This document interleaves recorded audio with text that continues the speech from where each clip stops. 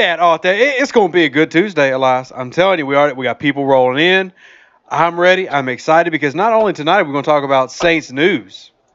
We're going to have our first ever. It's a big experiment for us, so we'll have to see just how it goes. But we're going to have our fan debate night after the questions, when the question and answer time gets started, and when we get done with the news. That's going to be fun. We got plenty of news to talk about beforehand, though, and also happy Juneteenth to everybody out there. If you don't know what it is, look it up. Look it up. I mean, are we gonna say Happy Juneteenth and then tell them to look it up, or are we just No, that was an opportunity. That was called a segue, and you're supposed to jump on that. And because I'm probably not the one that needs to be explaining it, and you're here, and I haven't let you talk yet, and I'm still not letting you talk. It's so evening, Rev. I don't know if you asked or not. I'm doing pretty well today as I sip on my green tea. Juneteenth, if you are not familiar, would be the Negroes' Day of Independence, when we were finally free of the shackles of slavery, the bondage of slavery. And so Juneteenth is celebrated by African Americans across the country. This is that day that it became official that President Lincoln abolished slavery. So that would be the detailed or not so detailed version. Yep. So happy Juneteenth. Happy Juneteenth. All those out there watching. And just a special. Yeah, look, I think it needs to be brought up. It's not brought up enough. I mean, because in America, we celebrate everything. In Louisiana, we certainly celebrate everything. Might as well start celebrating Juneteenth. But, yeah, good stuff. Who dat to everybody out there? I see Damon. I see Richard. I see Shannon. I see Irvin. I see the Dom. I see King Walker. I see Coloratura. I see Coach C. I see Trey, Luke, Shane, who's Dutar, Josiah. Who dat to all out there? G Brown. Hope y'all having a fantastic Tuesday so far because it's going to be a fun night for you. I see comments about Elias's mic. We got positive news about that. A couple things I want to lay out there. I explained this on Twitch. I might explain it here. So when you guys do like a super chat donation on YouTube, we don't immediately get that. It actually takes about a month and a half to get that. So last week's donations was phenomenal.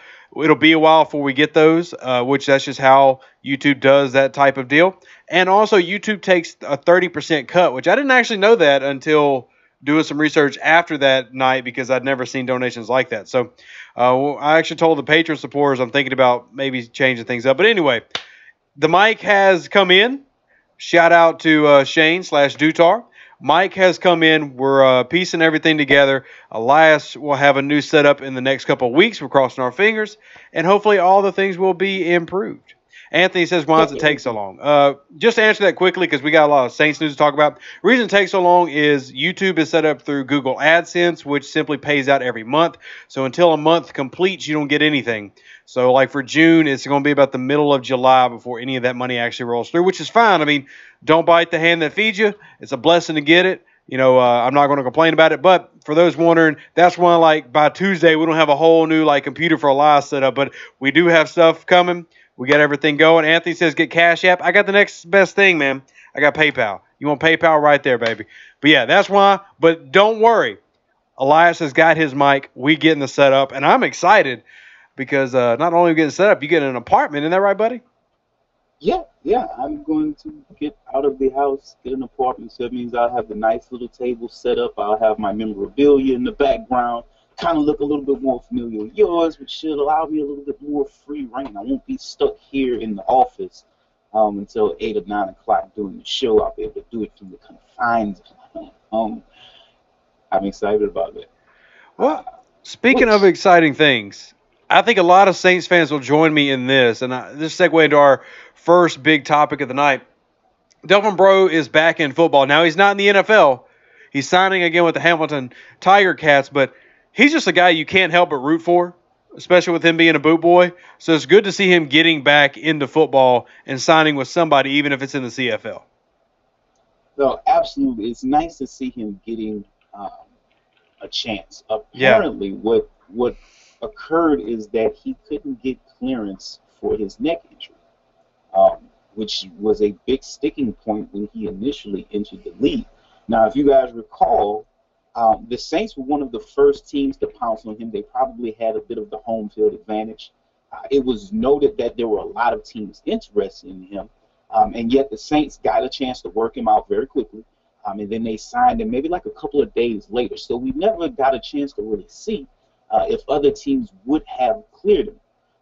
I think this is a good time to not only congratulate Delvin, but to highlight how the Saints, how far they've come as far as injury clearance. I do recall that was a time when we signed Delvin Breaux. That was also the exact same time we signed Brandon Browner. And the Saints were pretty desperate for cornerback talent after missing on Stanley Jean-Baptiste and a lot of the secondary stuff, Champ Bailey, the year before. And so that almost represents like the height of when some of those injury clearance issues started to catch up with the Saints. Eventually, it ended up ending with the same player in Delvin Breaux having the leg injury that the Saints initially cleared, and yet he was still not able to move around on that leg. Now, it's good that that has actually cleared up for him. It seems to be that that's not necessarily a problem or no longer was the issue. But I thought it was just a good chance to highlight that the Saints have finally got to the point where they're no longer a desperate team that has to make a lot of those questionable decisions. We know that because they could have kept Nick Fairley on the field. They could have allowed him to play. Yeah. They could have allowed him to make the decision to continue to play. And yet they didn't feel so desperate to the point that they needed to set him up for that and have him make a bad decision, or allow themselves to be on the hook for that, for a similar decision or the same decision, just because of a need for talent, which at one point was very much not the case during the rebuild process. So it's good to see that they are no longer in that position. They're now a very deep team. They are now a very talented team that can now do best by their players and keeps the players' best interests in good scope. So I think that's a good thing.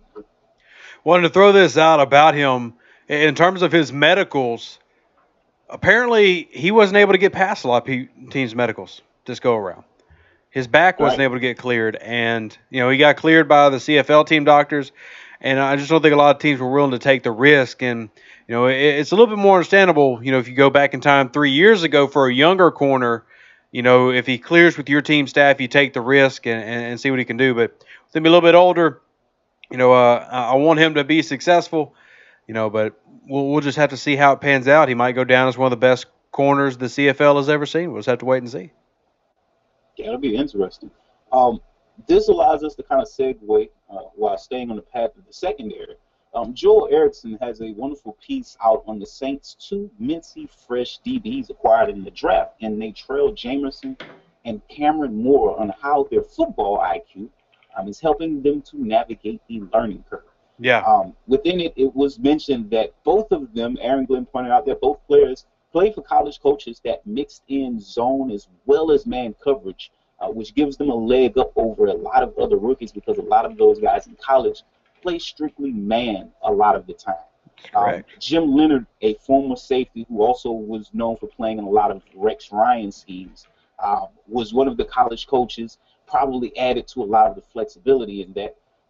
And one nugget that Aaron Glenn actually dropped is the Saints' propensity to play match zone concepts, where the play starts out as zone, but ends up being man in the end. So I figured this would be a good time for teams to kind of drop some knowledge on it. Well, to give you a little background, for those who don't know, Aaron Glenn actually played for 3 years under Bill Belichick. And for those who wonder where, because a lot of people probably heard about match zone concepts. I've talked about them a little bit here on the show. You want to know who invented those? And the top two people who run them? Nick Saban and Bill Belichick, while with the Cleveland Browns, developed this system. Both run it very heavily. And in fact, if for those who are Patreon sponsors, I believe it was either last month or the month before, I sent out a gift teaching on this, in fact, and how they call it for Alabama, their Rip Liz cover 3 match is what they call their defense, and designating how they run it. Basically, it's simple. You line up, depending on what's running, maybe cover 2, maybe cover 3. Everything is zone, but depending on the routes that come at you. So maybe they throw you a 4 or they throw you a 6 route. Depending on your assignment, you're going to adjust to go to man coverage or zone coverage. And that's how the match system works. And the Seattle Seahawks ran quite a lot of it. I don't know if they still are now that Sherman and everybody's gone. I'm not sure what they're doing up there with Pete Carroll at this point, but they ran a lot of match concepts. Bill Belichick will run them. Nick Saban with Alabama runs them. And now Aaron Glenn giving us a little bit of peek into their playbook that they also use those concepts. Is one of the reasons you'll see guys like Crawley and Lattimore covering so much field and also sticking to players when the coverages look identical, which is great because just like how we talked about in RPO plays, you can give multiple looks and change things up. This allows the defense to do the same thing, add a layer of confusion to base off what the offense is giving them. It's really cool. Yeah, and it does speak to what the defense is trying to do. I think Dennis Allen has made it very obvious that he wants to add as much disguise and level of confusion to allow them to affect the quarterback. And match zone actually feeds into that concept. Might need to do a film study on it. You should. Yeah. You actually should. It's very interesting considering that not a lot of coaches have adopted it. But as you pointed out, Nick Saban does run it heavy. When I started doing my research on what it was, a bunch of the articles actually used them as the quotes for it, or the best examples for what it looks like when it's ran properly, and also the issues that pop up when it's not run properly. So yeah, it's a very good topic. It's something to. There are a lot of times people watch things on film, see the thing going on game day, and it looks like zone initially, but then it turns into man, and so now you just have a little bit more information of what's going on there. Yeah. What we got next on the docket, brother? Finally, NFL Top 100. Yeah. Has made an appearance on the show again. Again. This time, Alvin Kamara checked in at 20. The biggest thing I took from watching that entire video, since we were able to witness it, was I like to see what the other players have to say. And I think Mike Daniels elaborated it the best when he said that Alvin Kamara is lacking in weaknesses. Yeah. And I think that's kind of the speak of an elite player. Like, he doesn't have many things that he can't do. He can hurt you on so many levels of the field. I think a common theme during the video was his ability to go limp at the point of contact, which the Panthers players pointed out several times last year when they were preparing for him. Ironically enough, it was former Panthers Jonathan Stewart echoing that sentiment and pointing out that Kamara was going to be special when he began to ask who number 41 was in the field. His balance was also another talking point, as noted by the Packers DBs, Morgan Barnett and Clinton Dix. Not too high at all. And I think anyone can agree that he was one of the top 20 players last year, easily. However, and this will allow us to start to segue into the questions, it only makes it more glaring that Michael Thomas was not in the top 35 to 50 players. Because he should have been there at some point. But I think that the landing spot for Kamara is perfect. He was a very exciting player to watch last year, which is why he won Offensive Rookie of the Year. I'm not surprised. 20 sounds good to me. I think that we could argue some serious snubs have happened way back in the 80s. Some serious snubs. But 2 points. Offense in this league gets way more attention than defense. I mean, you have to be a superstar defensive guy to truly be respected, it seems. And the fact that he's able to do it all. So while there's certainly some things that Alvin Kamara has to improve on, and actually a lot of people have talked about, the Saints talk about it, he has ways that he can improve. The fact that he's already so good in special teams, already so good in the pass game, already so good in the run game, simply so much he can do. I see why this comes up, because you compare him to other guys. I mean, you compare him to Freeman with Atlanta or Ingram with the Saints or even other guys around the league. One thing that he just simply has is that ability to just be dynamite that not a lot of people have. And even if he's not as good in other areas as some running backs, is the fact that he has that dynamite level that most players don't have. Sets him apart. So I can see why he's here at number 20. Would I put him in my top 20 players in the entire league? Personally, no, but I understand why he's there. And I think that is great that he's already getting that type of recognition. Now we just need him to follow up with it in his second year and see if he can even take it a step higher. But, yeah, I think he can too. I think he can. I mentioned in the comments mainly because he won't be winging it next year. He's pointed out that he now knows what to do on every play versus like, am I doing the right thing? Which means that it should also allow Sean Payton to expand the playbook and how he uses it, and continue to move him around the formation, which will continue to make him more dangerous because as long as Sean Payton is calling the plays, designing the plays, he's going to put him in the proper position. And now that Kamara knows what to do, his talent can take over even more as he continues to progress in the offense. So I think, yeah, I mean, and he's not, somebody mentioned Kamara is not slow. He is just a very patient runner. He's got a smooth running style about him. I think that's the best way to explain it. Like he doesn't take many false steps. He kind of just glides, and he's not a 4-3 guy. But one thing I have noticed is that he gets up to top speed very quickly, and then his speed is consistent. Like it's not he's got a third gear, but that second gear he gets to really quickly, and then once he's in it, it's stable. It's a very stable speed, and he can just continue to zoom by guys as he erases angles. So very excited to see what Kamara can do this year. I'm actually less worried about a sophomore slump for him than I am Lattimore. Fair enough. So, guys, here's what we're going to do. I'm going to go ahead and put the number on the screen. Here is how tonight's call-ins are going to work. Elias and I are basically going to take a back seat and play moderators. We're going to let people call in. We're going to maximize it depending on how y'all interact with each other to maybe 2 to 3 live callers at a time. We've had a couple of guys who reached out to us earlier that we're going to give them kind of the forefront. We're going to let them do a lot of the talking. But everybody's welcome to call in tonight. So if you have something that you want to get said, you get to say it. And guess what? Deuce is keeping his nose out of it. Even if he thinks your opinion is stupid and he wants to come and call you out on it, he ain't going to. If you say something silly, that's wrong. If you're talking about no team in the NFL runs 4-1-5 coverages, I'm not 4-1-6 coverages. I'm not going to correct you. I'm going to say, sure, that's right. No, we're going to let y'all have at it. Full fan tonight, and then we'll have a little recap towards the end. So phone number's going across your screen, 605-4. Okay, I might have to correct them if they say the dime coverage doesn't exist, which was actually a conversation on the Saints Facebook group page tonight. They said the dime coverage basically didn't exist. Neither here nor there. 605-475-4892. Access code 299353. We're going to get our callers in, and it's going to be up to y'all. The topics for tonight and the rules. Topics. Is Michael Thomas a top 5 receiver? I know Taven's going to call in for that one. I'm looking forward to hearing that phone call.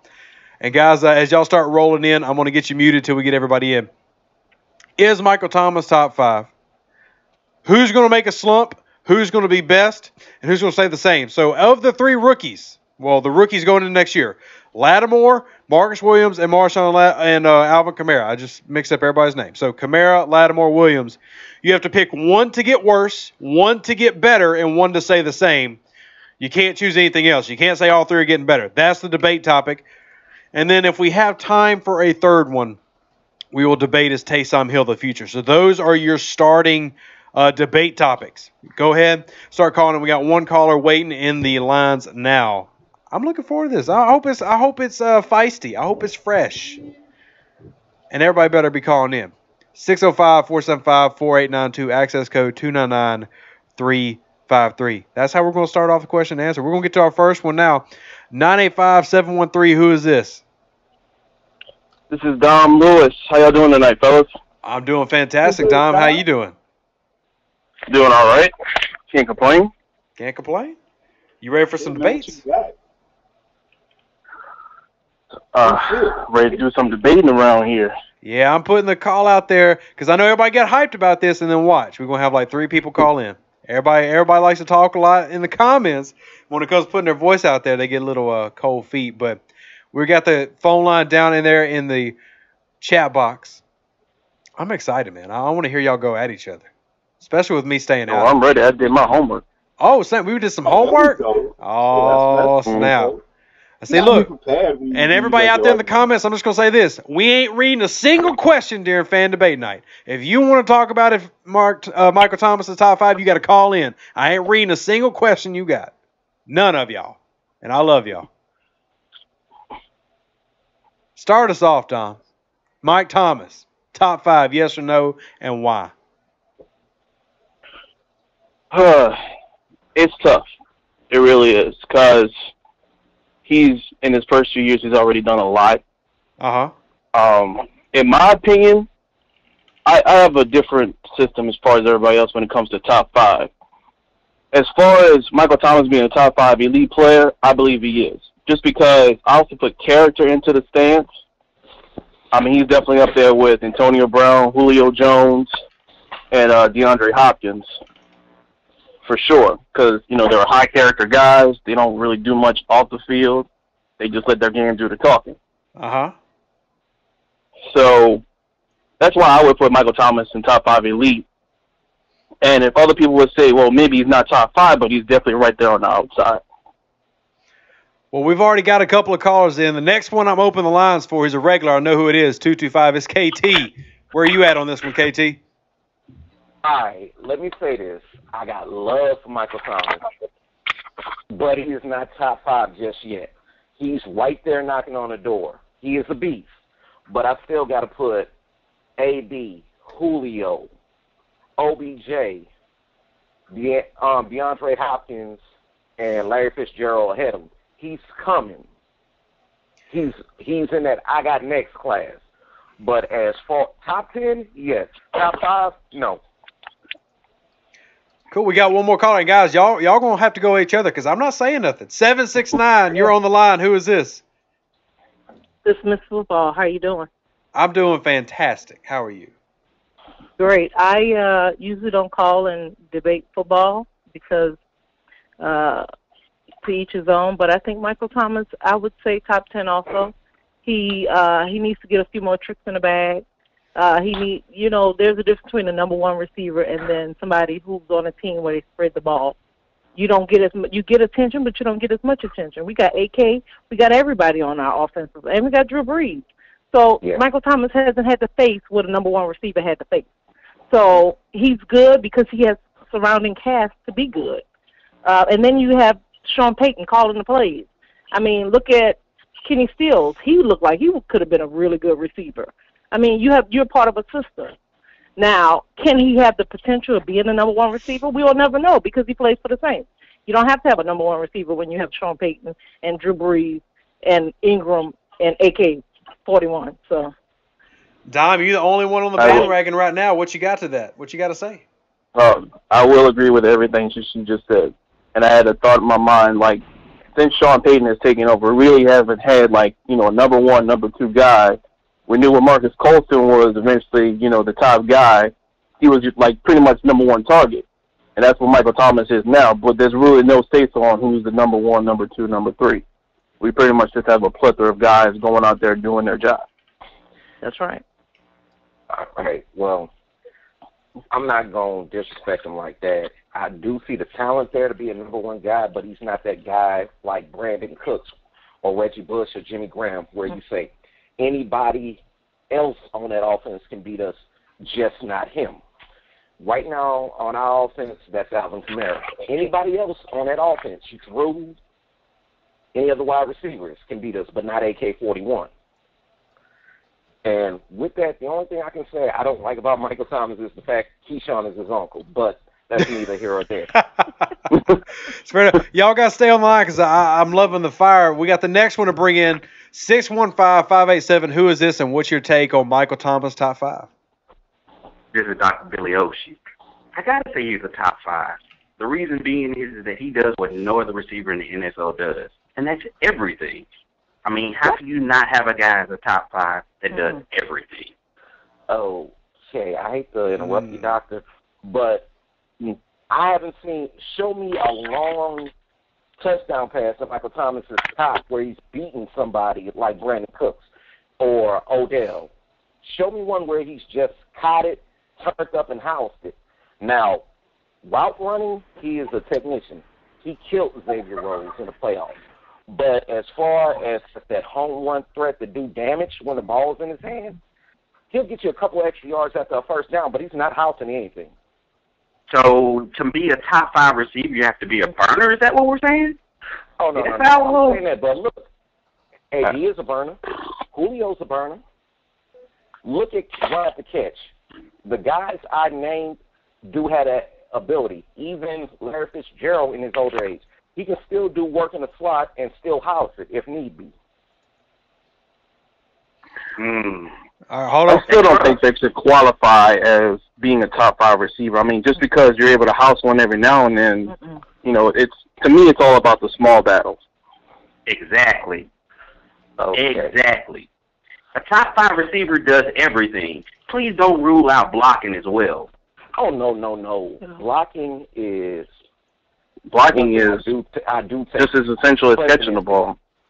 Yeah, I do take blocking does take precedence with me. That's why I'll always say Jimmy Graham is softer than Drake in a hot bubble bath with 2-ply toilet paper. Yeah, I said it. But with that, like I said earlier, nobody's game planning to take him away, unlike the other receivers that I did name.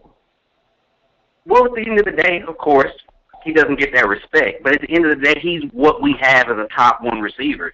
And he goes out and does it every game.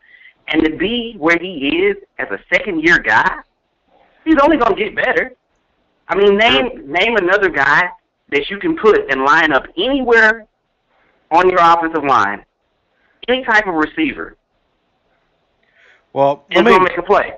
Let me interject here because I want to do 2 things. We got a couple of callers. I want to get their opinion. I'm not throwing my opinion out there, but I want to throw a couple numbers for y'all to add to this debate. Yards after catch was brought up. Most people in this chat have said DeAndre Hopkins was a top 5 receiver, right? Most people have. Michael Thomas had double his yards after catch last year. He had more yards after catch than Larry Fitzgerald. Who are they quarterbacks? I mean, I'm not saying the quarterback's an accurate, but I also have to throw this out there before I get the next caller. If we use the system, I'm being nice before Deuce disconnects me again. I'm not going to disconnect anybody. This is y'all's night. I won't throw in one other thing too. I agree with our lady who said the system thing, but I also have to point out every player in this league, every single one of them is a system player. There's not a player, quarterback, receiver, who's not a system player. Every single one of them. Okay, can I interject on that one? Yeah, go ahead. Sure. It's your night. I think that Michael Thomas is part of a system. Yes, every player is part of a system, but every player, every team. Let's talk about Atlanta Falcons. Let's talk about Julio Jones. At the end of the day, who do you want the football in hand if the game is on the line as a receiver? If it's Atlanta, you want Julio Jones to make the play. If it's New Orleans now. So my thing is Michael Thomas is a clutch player. Yes, he'll make a play. But I'd rather have the game in Drew Brees and let him make the decision who to throw it to or if we should hand it off. So I'm not going to give Michael Thomas the top 5 receiver when you have a Hall of Fame quarterback and what do they call Ingram and AK-40. Boom and zoom. Okay, well, let me interject. You got all this stuff, you can't be a number 1 receiver. Now, hold on, Billy Oshie. Hold on, Billy Oshie. Because we got a couple of these calls. We got to get them in here, too. Because we got to do some things. I want to hear what Do Some Things says to what she just said, and Billy Oshie, you can get after it. Man, before I get that, I don't want to pile up on Michael Thomas because I love that boy's reliability. He's going to catch that ball anywhere, everywhere. But I'm going to say something while I say it. I'm going to shoot a shot at KT just because he said he didn't like Keyshawn, and I love Keyshawn. But I remember back in the Gap when Tampa Bay won the Super Bowl, and Keyshawn was their number 1 receiver, and he was telling the story to the guys in the locker room, and he was telling them how he was the number 1 receiver in the league. And at the time, T.O. was killing things in the league, and everybody was considering T.O. the best in the league. And so Keyshawn called Rich McKay, who was the general manager of Tampa Bay, over to the little crowd of people he was talking to. He's like, man, look, Rich, ain't I the best receiver in the league, man? Rich say, man, Keyshawn, I love you. Man, when you catch that ball, it's first down. But, man, when T.O. catch that ball, it's touchdown. And that's exactly where I see Michael Thomas missing. When he started catching them touchdowns, because when I see Antonio Brown, it's a touchdown. Odell, it's a touchdown. Julio, it's a touchdown. Man, but when you see Michael Thomas, it's a nice catch, massive body control, but usually it's a first down. Well, and Michael Thomas, it's the route he run. I'll be honest with you. If you really think that, if Sean Payton actually gave him the chance to run those same routes, you don't think he'd be doing? Yes, I think he would. Well, one thing I want to throw out here. If you put that in, I think so. I want to throw y'all some more ammo to fight over with because y'all brought up touchdowns. Okay. And like I said, I'm not picking opinions. Michael Thomas has more touchdowns the past 2 years than Hopkins and than Julio Jones. But when you think about them replays and them highlights, you seeing Michael Thomas catching amazing first down. I also say you not see him dusting in the corner of the end zone. And that's fine. I'm gonna give you one more. Julio Jones' best season ever as a professional catching the football, just catching, 69.5% catch percentage. Michael Thomas' worst was this year at 69.8. Last year he was at 76. He's actually set a record for how quickly he's come out the gate catching the football. Y'all argue about that. One more caller I want to throw in here. We got plenty of them. 865-673. Who is this? What you got for the show? Come on, join this debate. Okay. You there, you 865? Guys hear me, Deuce? Yeah, Deuce. What you got? What's going?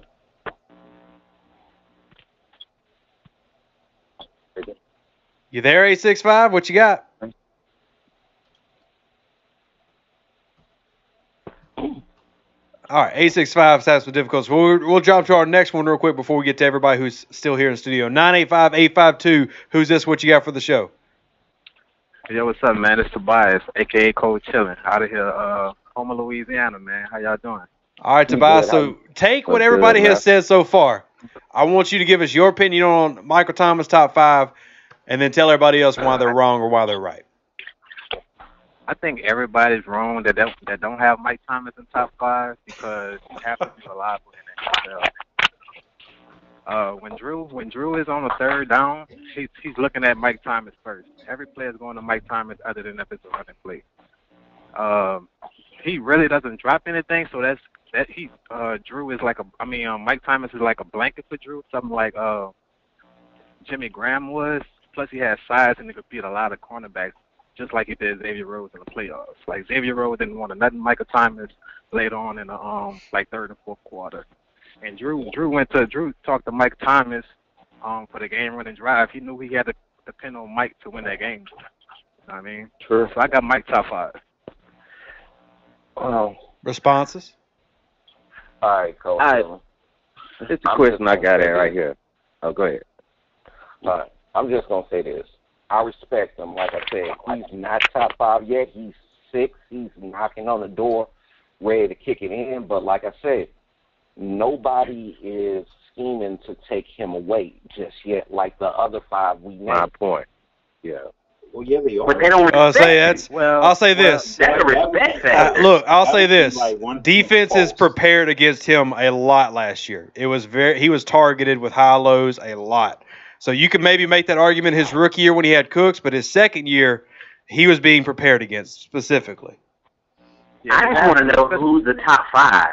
Who's the top 5? Because we've already dismissed Julio. You got to take Larry out there and put Mike. Well, let me throw this out there too. How much for y'all do y'all put in positional value? Because Larry, at this point in his career, is not playing the role of a split end anymore. He's playing a slot receiver. How much does that play for y'all? He's a teacher. He's playing a teacher position. He's basically a teacher for the upcoming. Honestly, guys. I mean, and if we're going to really go with receivers, why he can't throw Grunt in there because he's killing it and he's catching the ball just like everybody else. We ain't getting into that whole Jimmy Graham, Gronkowski debate. We can't do it. I want to say something. I want to say something about Larry Fitzgerald. Okay, Don. This man has been playing for 14 seasons, right? Yeah. Did y'all know that he had 109 catches last year? Mm-hmm. Oh, he was still. Oh, mad respect. But also, in 14 seasons, he's had 9 1,000-yard seasons. He's only at 5 100s, but his catch percentage is 60.4. That's still a pretty good average for somebody who's played 14 years. That's beautiful. And he's He's definitely a top 5. He's consistent. in my book. He is. Why? Because he does something that no other receiver does in his game today, and that's block as well as he does. He is the best blocking receiver in the NFL right now. Well, I think then if that's the case, then Michael Thomas jumps right on up there.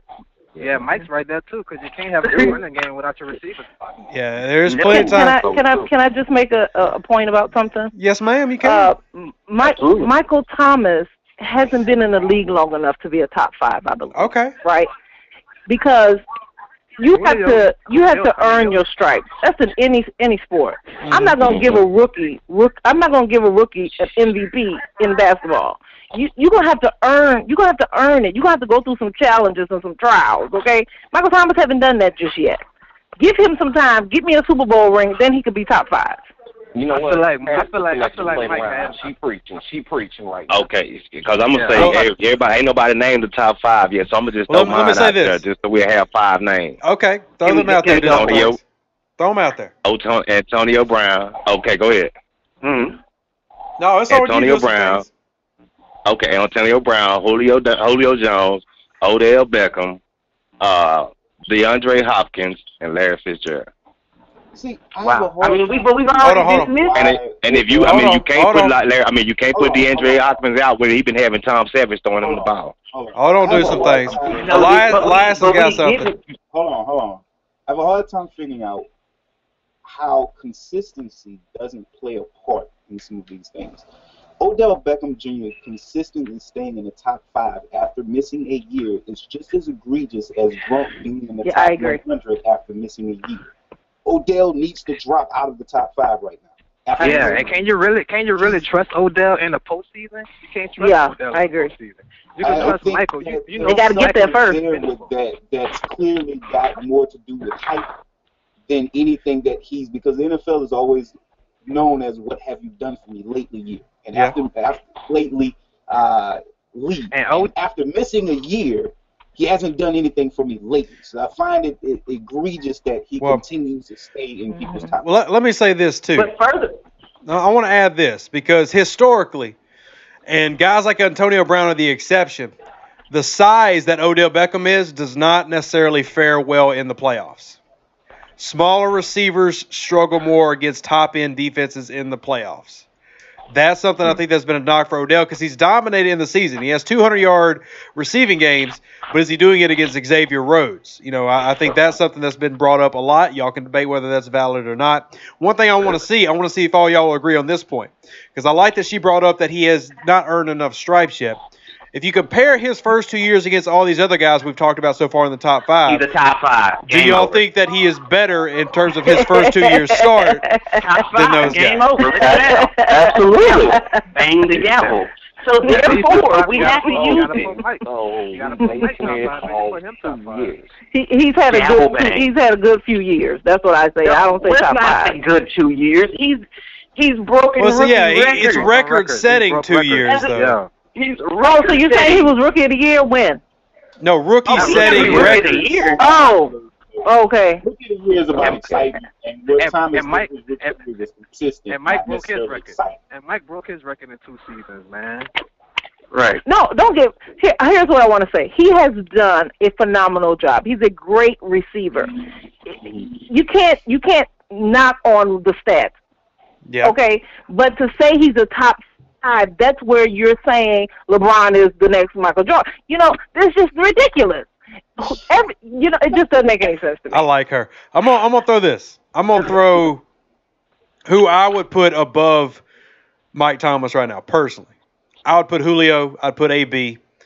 I would put Hopkins, and then everybody past that point is up for debate. And I have about 5 names I can put in that remaining 2 spots. Thomas is one of those names. We got one more caller I want to add to the debate line before we have final thoughts on this topic and move to a next one. 318, you're on the show. Who's this, and what do you think about Thomas as a potential top 5 receiver in the league? Oh, what up, man? This your boy Trey, from Monroe. And I was just disagreeing, with the woman on here. Like, How could you say he need more stripes and need more time? When you seen Odell his first year, you knew he was one of the greatest in the league. Like, that was... Because he caught with one hand? Ooh. No. Ooh. She bringing the heat. I like her. Ooh. That's just a question. Just a question. I mean, because I did that the other day. No, that was more than a question. That was a whole subtweet on this show. Man, I can't put Odell over Michael. I can't put Odell over Michael because Odell choked in the playoffs. You'll never see Mike choke in the playoffs. Not with Drew Brees and Sean Payton. You'll never see that. I got one question. Somebody brought up Tom Savage being DeAndre Hopkins' quarterback. If that's the case, then we got to give Drew his just due. You can't single somebody out for a quarterback or anything else. Hey, your job as a receiver is to produce. I don't care if it's 3 yards. I don't care if it's 8 yards. Turn it into something. That's your job. And if you want to say that, Mike is the man. Mike's the man. I actually want to add something to that point about Hopkins. In 14 and 15, he had over 1,000 yards. And in both years, he had 4 different quarterbacks throw to him. And still got 1,000 yards. 2015, he had 1,500 yards. Gerald's whole career. He might be number 2 after. Should we give him a cookie for doing his job? No, his job is to produce. Well, I'm saying that's what makes you an elite receiver. You got 4 different guys throwing you the ball, and you get 1,500 yards. That's insane. Mr. Consistency. I'm sorry. I apologize that we actually have somebody that can stay on the team and stay healthy. I apologize. No, really, I don't. What I do say is that at the end of the day, it's all about what you're doing. And Mike at least finishes. I'm pretty sure. I'm not a stat guy, but I'm pretty sure he probably finishes close to the top 5 in every statistical category that we have running. Ain't reliable. What more? So again, being reliable, like forget stripes. Stripes don't mean nothing.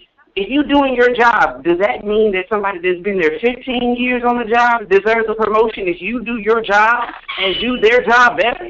No, it don't. You did your job. That's what you're paid to do, your job. So he went out and did his job. His job is to be a top 5 receiver, and he is.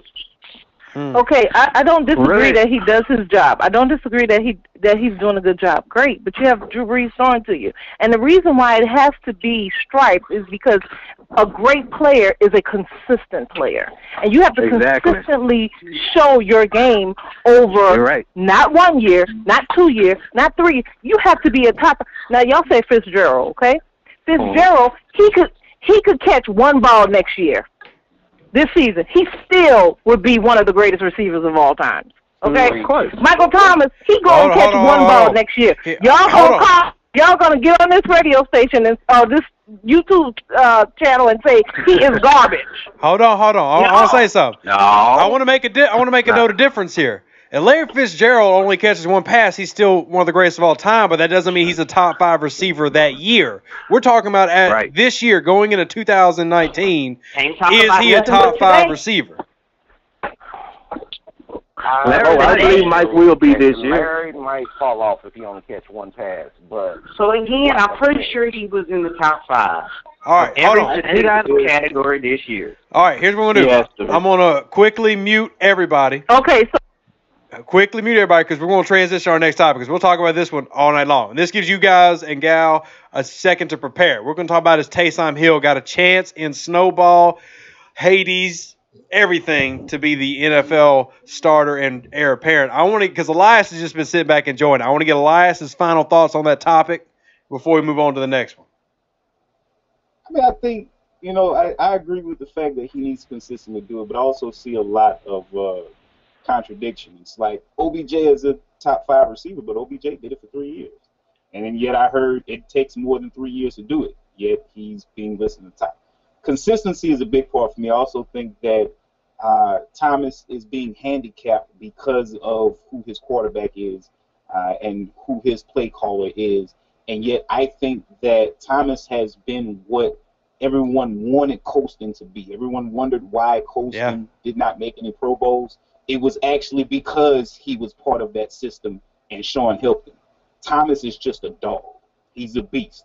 He's led the team in targets. Did he lead the team in targets his rookie year? He did lead them in targets last year. And so to me, that qualifies as a number one receiver. He's the go-to guy in the clutch moments. He's who they've drawn the plays up for when they need a third down or a big play. I think he's undervalued to an extent, and yet I do agree that we need to see a third year from him. All right, so here's what we're going to do, guys. I'm going to start unmuting. We had Matthew McClendon, one of our supporters, call in towards the end of this. I want to get his quick thoughts. He's going to start us with the Taysom Hill discussion, and then all of y'all are going to jump back in as I unmute you. I wasn't trying to be rude. We just got to keep this moving so we can make sure everybody gets heard. Hey, Matt, how you doing tonight, man?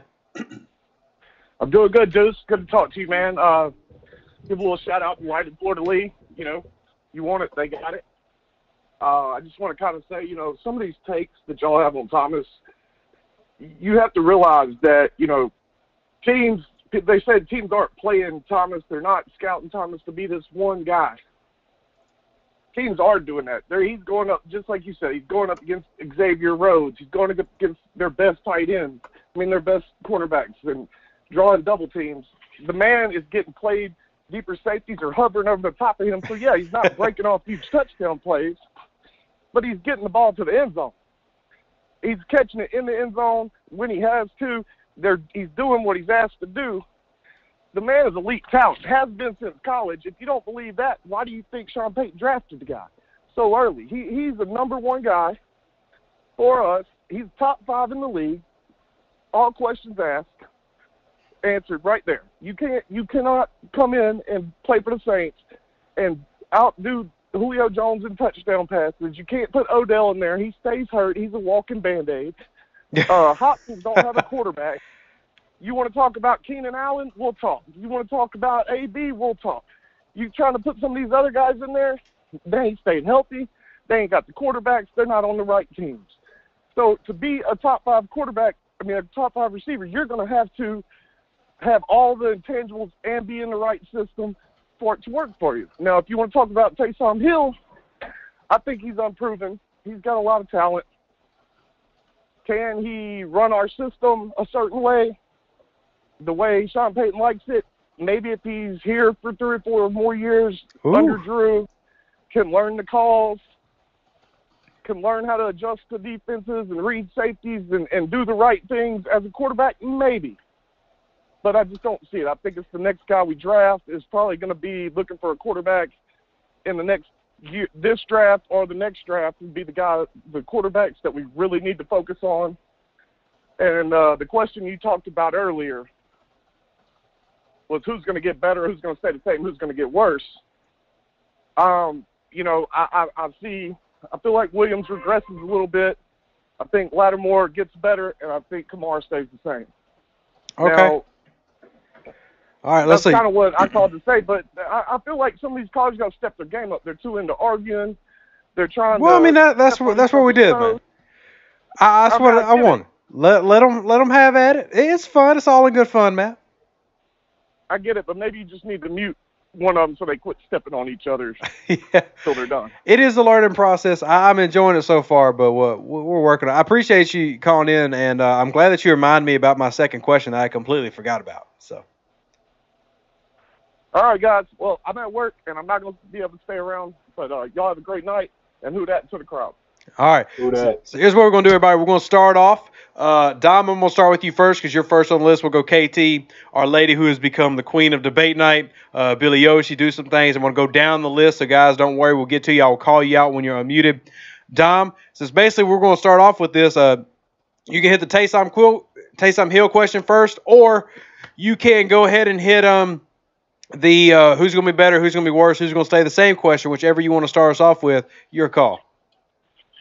All right, I'm going to go ahead with the Taysom Hill question. I haven't really seen much on him as far as, film is and how he actually produces in a game. I did watch a little bit of a highlight clip. Most of the things I saw was just him making big runs, and I saw that his sophomore year he had, over 1,000 yards rushing as a quarterback. And I do see his mechanics when he throws is a little bit on the, iffy side. Mm-hmm. And also a thing for me that factors in, he's 28 years old, going into his second year. He's got speed. He's got good size. It's just I'm not too sure. I mean, it's like as much as I want him to be the heir apparent, I just don't see it happening. Maybe the stopgate to the heir apparent, but I mean, I can't really say much until I actually see him in play with the team. All right. We'll bring in KT next on it. What you think about this one, KT? Okay, as far as Taysom Hill, I'm just going to say no. I haven't seen enough, and honestly, if he was really that much going, he wouldn't be on special teams. I do agree we'll find our quarterback of the future coming in the draft, but right now, I don't even have him as a stopgap. I see him as a more athletic Garrett Grayson. Ooh. I'll take that still. All right. Billy Yoshi, you're on next. What you got for this one? What you think? Oh, wow. First and foremost, Taysom Hill. Yoshi, you're on next. Not that I don't believe in him, and I don't believe in Sean, but I just haven't seen enough for him. Now, I think that he is a stopgap just because of his age, but he could surprise us and end up being a late bloomer like Kurt Warner. So that's always in the back of the table. And remember, at the end of the day, the draft is about finding what best fits you. So I think he gives us some time. Now, as far as regression goes, to be honest, I'm thinking that we're going to have a real big progression from our defensive line this year. Look, man, that's not the question, Billy. You can't cheat out. You got to pick one to be better, one to be worse, and one to stay the same out of Kamara, Williams, and Lattimore. You can't say they all get better. You got to shoot somebody down. Who you shooting down? Who you putting up? Lattimore goes up. I think Kamara goes up. Nope, you only pick one. Williams. Nope, can't do it. Man, come on. One has to go up, one has to stay the same, one has to go down. I think Williams goes down, Lattimore goes up, and Kamara stays the same. Okay. Gotcha. Next up, we got Do Some Things. What you think on this topic, man, or these topics? Man, on that Taysom Hill thing, I'm going to trust history and trust Sean on some things. And I know, I'm not sure if my memory serves me right, but it seems like the last few years, the second-string quarterback has always been in-house before training camp is started. And if that holds true this year, then one of the three people they have on their roster, they assume that they're second string.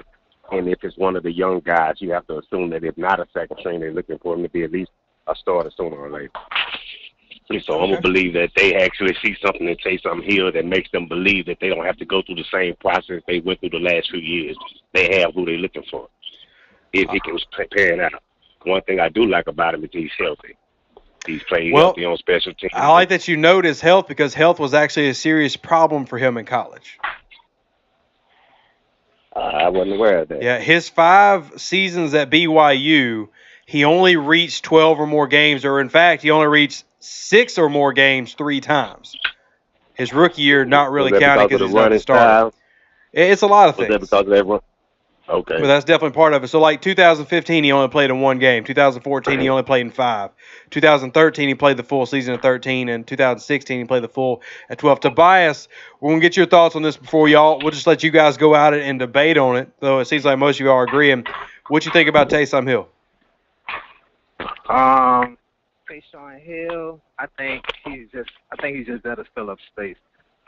The 2-year contract that they gave Drew, that 2-year contract they gave Drew, I think he plays after those 2 years, honestly. I think he plays at least one more good year, and the last 4th year is just going to be his walkaway season. I think they draft a quarterback, if not next year or the year after we win the Super Bowl. A lot of people are not going to be expecting us. Somebody's going to drop down to like 32 or second round or something. We're going to pick somebody up, or we're going or like what Sean Payton does a lot. He just be aggressive and just trade up for whoever he wants. You know what I mean? So I think a lot of people just hyping him up. I don't think he's our guy. All right, so we're going to do one more caller, and then you guys just go at it. Y'all can debate. Y'all can argue for about the next 6 minutes before we wrap up the show. 541, you're on the show. Who's this? What you got? This is Nolan, and for who ascends and who goes a little bit and who stays the same, I'm going to go by just work ethic. To me, there's just no way Marcus Williams is going to be worse. To me, he's going to be the best of the 3. Same Kamara. I'd say I've seen quite a bit of him for his work ethic this offseason. I'd say he stays the same. And then Lattimore, I'm not hating on Lattimore, but because I know he's still dealing with an ankle injury. But as far as Kamara and Williams goes, I have not seen him put in the work that those two have. On Lattimore, and then for Taysom Hill, obviously, as a Saints fan, I'd love to say yes, but here's something that I think a lot of people don't know is supposedly in like 2013, he was a Heisman Trophy finalist, or like not a finalist, but people were projecting him to be a finalist. And then the 4 season-ending injuries that obviously led to being undrafted. So to me, he's an undrafted free agent, but he's different because he has shown talent, but yet the injury history to me is the only reason why he went undrafted.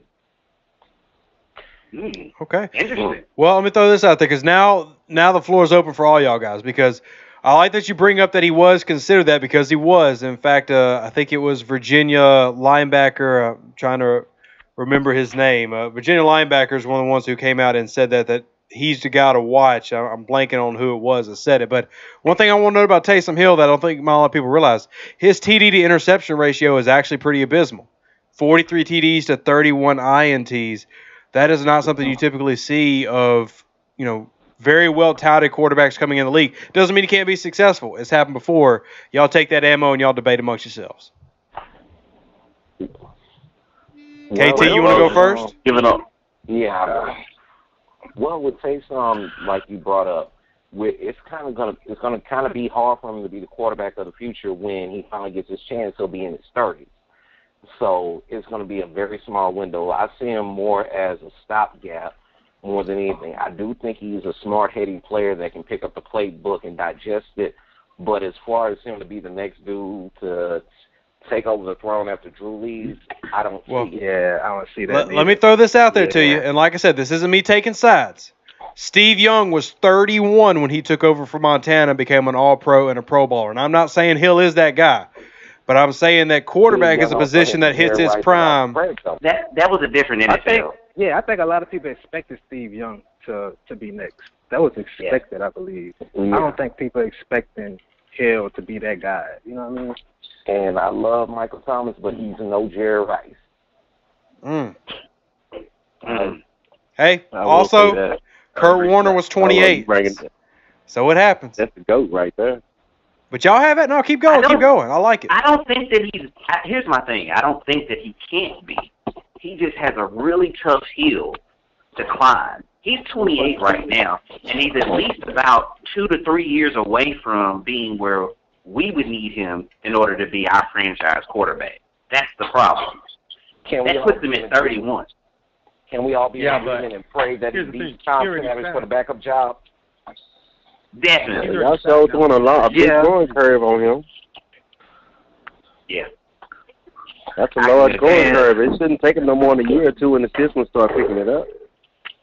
Yeah, I would agree. I would agree to that point as well. But I mean, if you're gonna sit behind somebody, it might as well be Drew Brees. Mm-hmm. But even at the worst, he still sticks around the team and becomes a special teamer. You put him on defense, the way he runs down the field, I'll take him any day on defense. Couldn't hurt. I'm going to throw out some more, and this is to add to the debate topic before we wrap up the segment. Does sitting behind Drew really help? Because is Drew going to want to teach his replacement? We saw Peyton Manning refuse to do it. We haven't exactly seen Drew do it. He actually was one of the reasons Garrett Grayson's gone. He ran him off. And do we really believe that Sean Payton can develop quarterbacks? Because there's not really an example of him doing that. What do you guys think? As far as the thing with Grayson was he was so unaware of what was going on around him. Like plenty of times watching him in preseason games, he just looked lost. Like he never thought about stepping into the pocket. And I believe I heard that Drew was pretty much just schooling him in the classroom. That's true. Billy, KT, what y'all think? Well, with that, I don't see Drew as Brett Favre, where it's not my job to teach him. Drew was mentored by Doug Flutie in San Diego. So I think Drew isn't going to take that mentorship like I'm going to take you by the hand and do. Drew is going to challenge you. If you want to take my job, young fella, come on. Challenge me so I can challenge you. Iron sharpens iron. Yeah. What you think, Tobias? I think Drew's. As far as Drew being a teacher and Sean Payton developing quarterbacks, yeah, I have to see it, man. I have to see it. I haven't seen. We have to hold on to the quarterbacks that we draft. Usually when we pick them, we just let them go. I need to see us hold a quarterback for a while other than Drew Brees. I really don't trust JT Barrett. I don't trust none of the guys on our roster other than Drew Brees.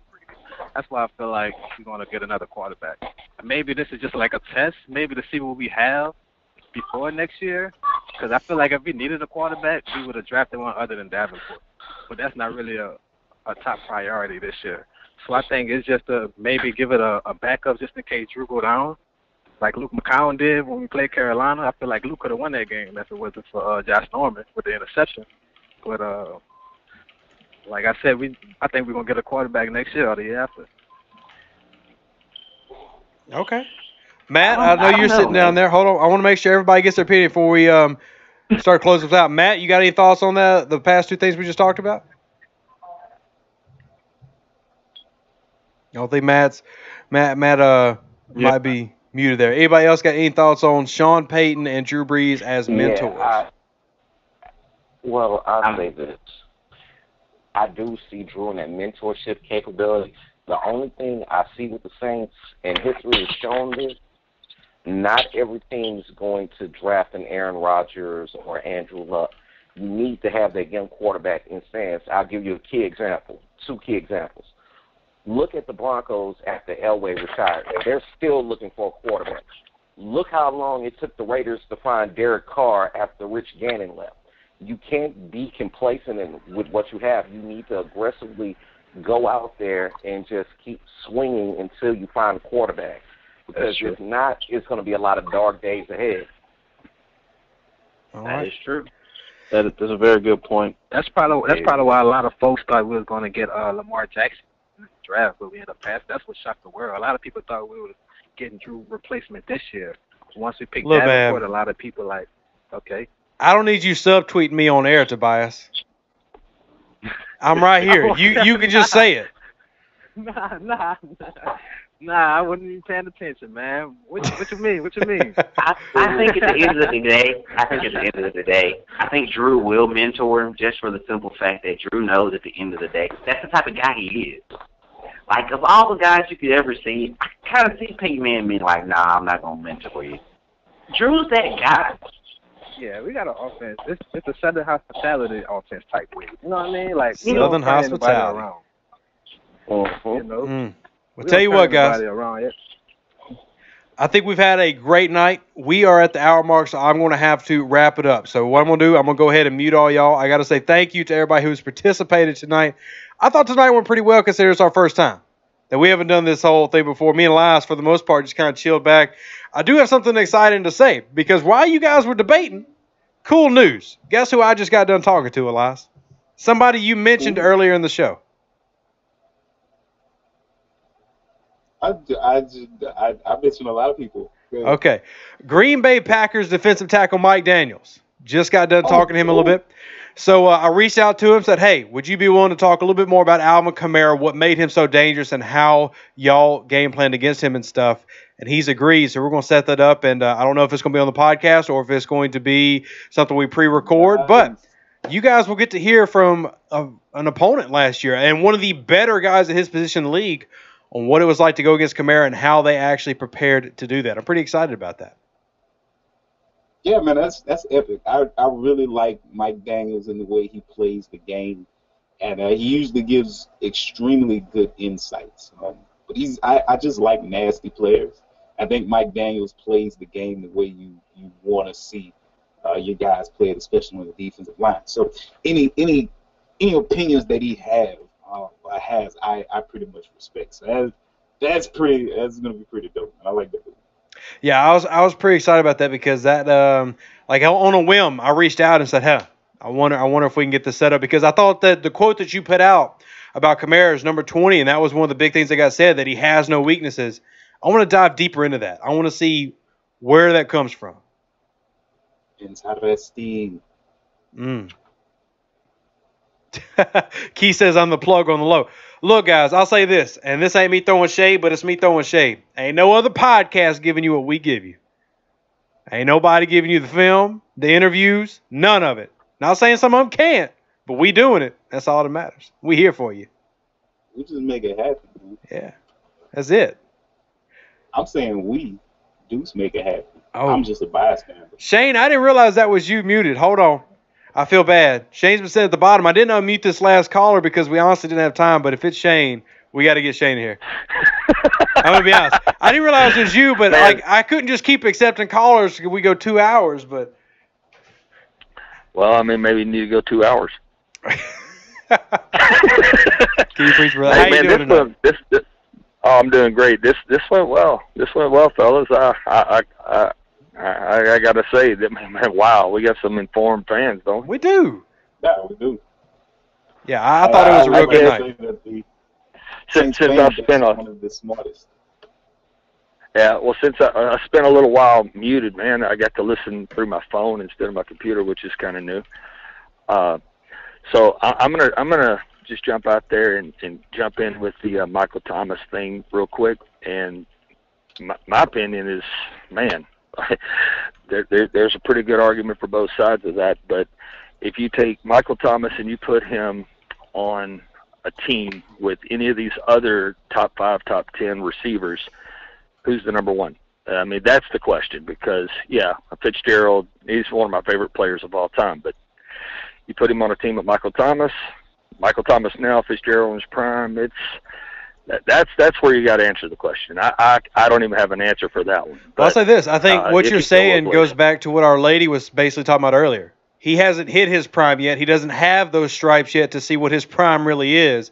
I think that's some of the people's reservations about putting him top 5. Correct. And another thing, maybe the second topic was Hill. Man, we could argue this all day long, but, I mean, nobody knows.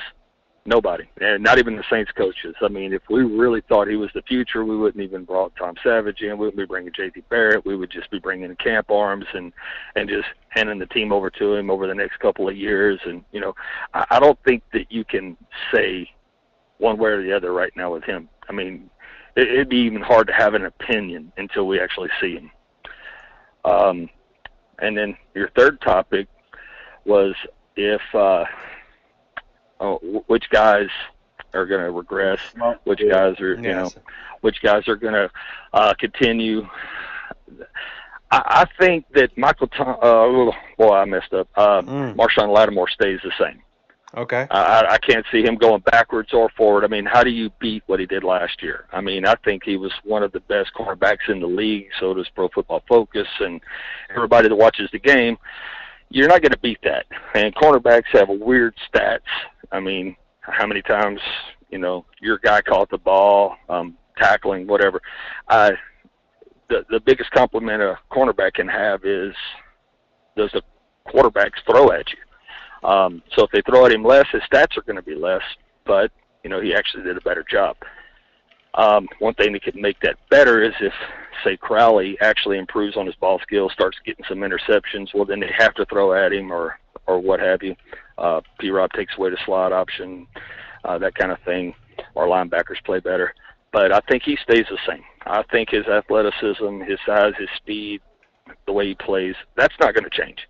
Kamara, I could see him going back and still being very effective.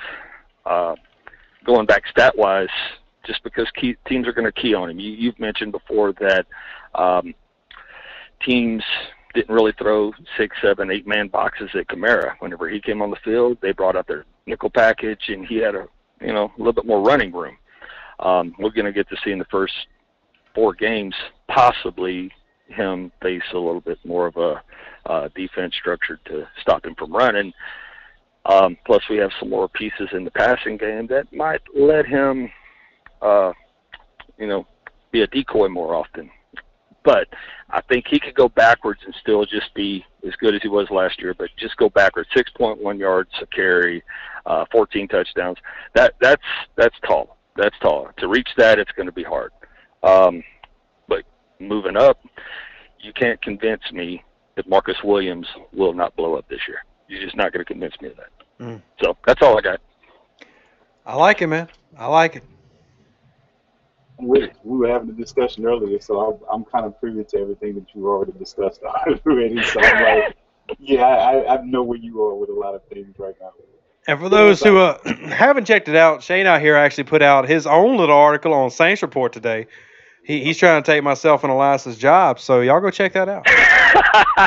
Never in a million years, brother. It's just a boring season, man. It is that time of the year, man. Look, I appreciate you calling in.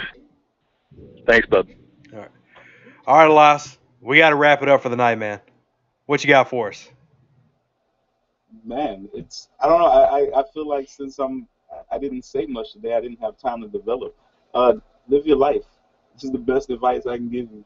Live your life for you, not for anybody else. Not even your parents if they live vicariously through you.